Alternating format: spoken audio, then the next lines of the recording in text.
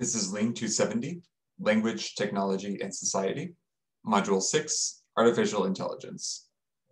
In this lesson, we'll continue talking about the history of AI, and in particular, focus on the history of early computing. So we can see that the first major advancements in electronic computing came about during the 1940s. And we also see that the first researchers aimed at developing artificial intelligence also became prominent in this very soon after, so in this time as well. So namely in what's been called the Dartmouth workshop was very critical to this early development. We also see some early examples of intelligent system used on base computers, such as ELIZA, the first example of a chatbot, which is developed as early in 1964, so very, very early. We also see the development of Shrdlu, which is the first system with a natural language interface. So the first major example of a decimal computer in the United States was called ENIAC. It was developed in 1945, and it was in particular funded by the US Army, and it was used a lot for military purposes, especially during World War II. So we can see that a major increase of research was given to computing around World War II, as Alan Turing had done as well.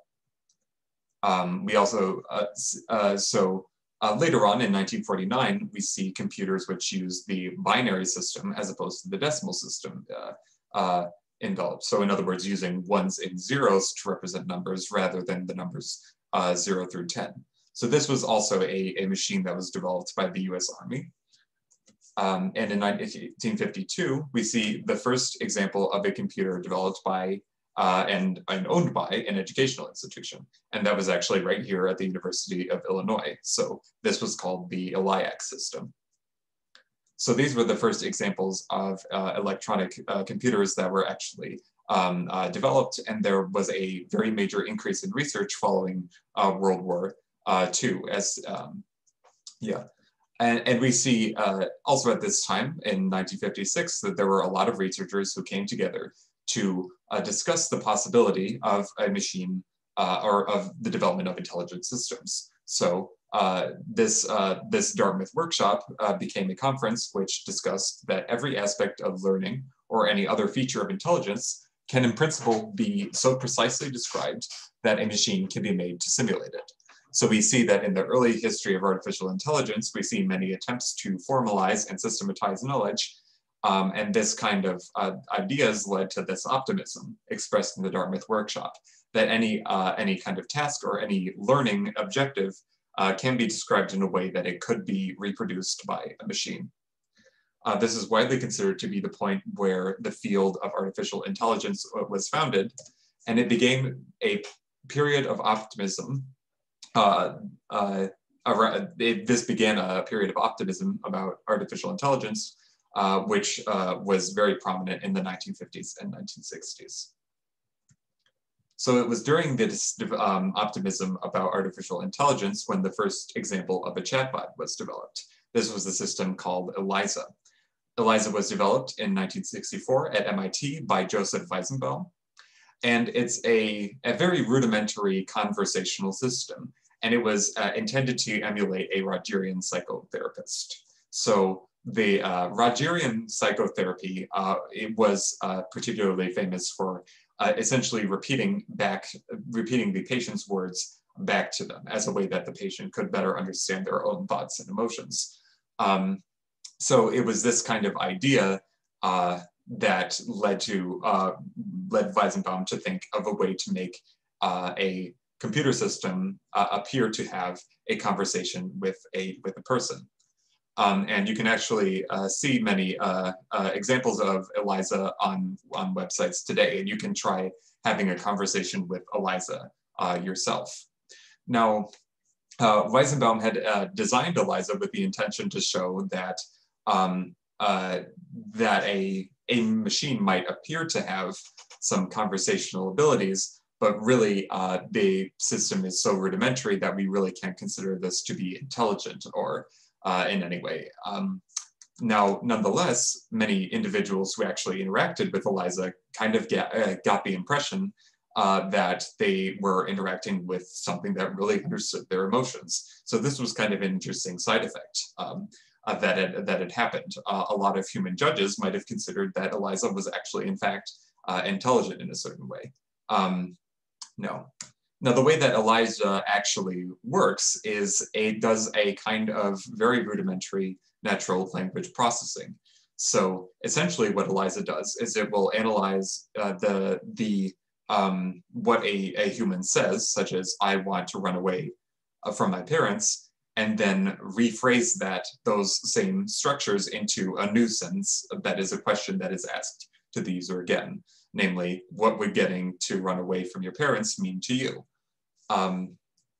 So ELIZA basically has a large set of substitution rules of a form like this, which can find these common phrase structures and rephrase them into questions that can kind of simulate a conversation.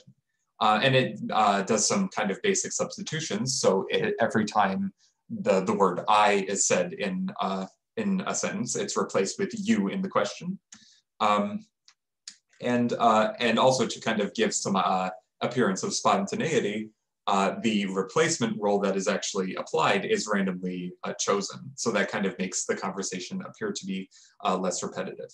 So we can see that although some individuals had the impression that ELIZA was actually having a conversation with them, in fact, the system was incredibly rudimentary. And I think you could argue that the system really had no understanding of what the individual was actually saying to ELIZA. But nonetheless, it's a very interesting example of an early conversational system, and it's something that is fun to try out, and I would recommend you do that as well.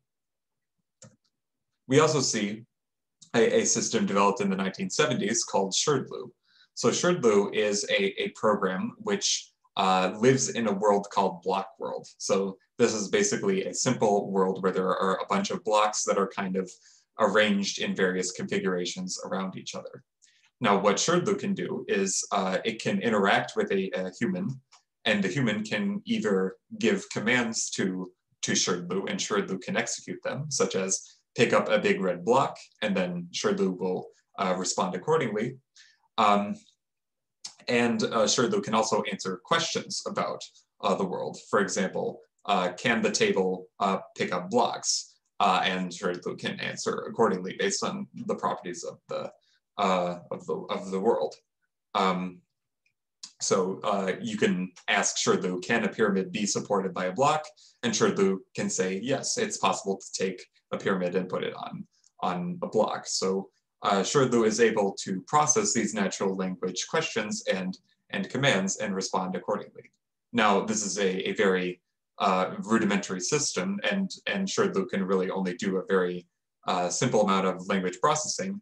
But nonetheless, this was a really key early development in the field of artificial intelligence. So to summarize, we see these new developments in electronic computers occur in the 1940s following World War II, and this coincided with the development of the first AI systems and the initial hype about artificial intelligence.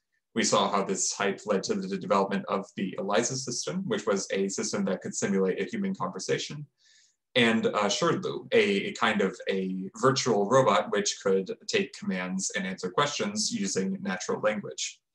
So these systems were very, very rudimentary, but they laid the foundation of important advancements in artificial intelligence to come. They were the result of a lot of optimism around artificial intelligence. However, this optimism subsided after the 1950s and 60s, but became resurgent recently, as we're probably aware from our experience. And that's what we'll be talking about in the next lesson.